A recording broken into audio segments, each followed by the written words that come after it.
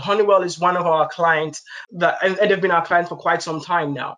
So they had this RE100 auxiliary power units that they've already been manufacturing for quite some time. It wasn't a new design. They've already had it in production. The manufacturing process they were utilizing was casting, and that took them about 22 weeks of production lead time.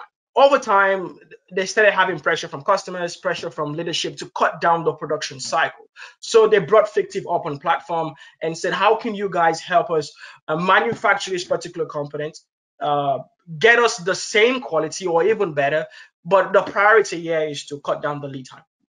So we looked at the design, we figured out how we could do it. Well, first of all, because the component in itself was initially designed for casting as a manufacturing process, it wasn't an effective approach to utilize that same design for CNC. So what we had to do was have a conversation with our engineers and the engineers to optimize their design for CNC, make some possible changes, while at the same time still maintaining the design function for that particular component. We're able to achieve that. We're able to simplify the design. We're able to optimize the design for CNC. And we went ahead to CNC the machining that particular component, moving it completely from casting to CNC machining. The result of that was dropping down Honeywell's production cycle for this particular component from 22 weeks to 3 weeks. That's 7 times faster, and we were still able to offer them the quality that was required for that particular component. So this is one of the things we do here at Fictiv to help resolve many of the challenges